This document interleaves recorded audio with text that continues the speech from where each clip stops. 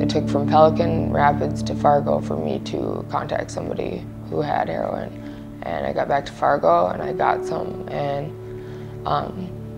I did the tiniest amount, I mean, and I overdosed and I died.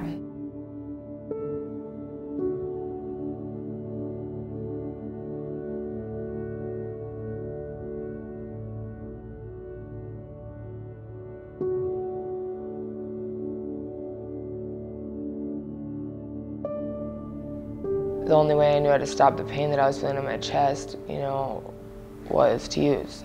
And stealing and the heroin kind of went hand in hand, you know.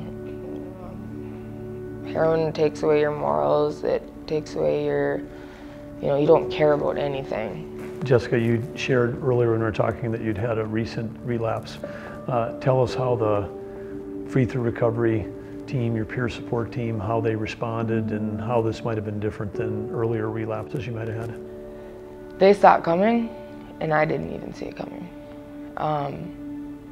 They were worried about me, and that's when they had showed up. And I didn't even know I was going to relapse, but they did somehow.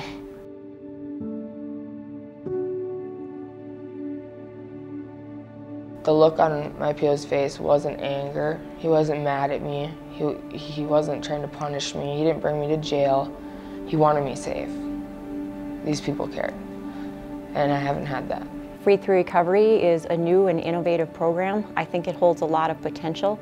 Any new program has growing pains, but I think as we see more and more people being impacted positively by it, that it's a model that can be expanded to not just the criminal justice population, but other individuals who are dealing with addiction and mental health issues. We know that in North Dakota, over 98% of the people that are in our system are going to get back out again, and we're fortunate to have an entire team of people, leaders, across our correction and rehabilitation that are really focusing on the idea that we need to make better neighbors, not better prisoners. Some of the key things that we focus on in Free Through Recovery are two key components. One is care coordination, which is the connection to a care coordinator to develop a care plan that's based on the individual's needs. But we also add peer support services, and what's so special about peer support services is getting connected with someone who has lived experience that's similar to your own. I help Jyssica with just about anything she needs, taking her to appointments, to interviews, to probation. Anything I can do to help her stay sober, I'm willing to do.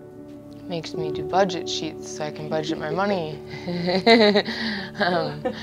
She does a lot more than that. What's happening is there's really a movement in our state that's really focusing on recovery. More people are talking about the disease of addiction, which is helping to eliminate the shame and stigma.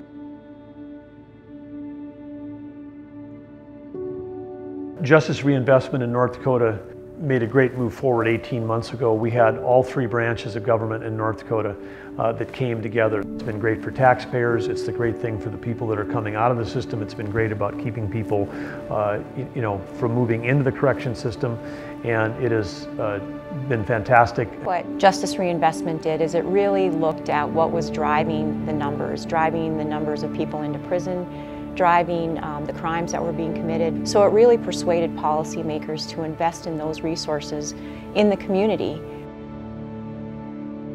I guess the best thing I've ever done for myself in recovery is ask for help. And that's the honest truth. Whoever you're asking the first time, you don't get the help you need, keep asking.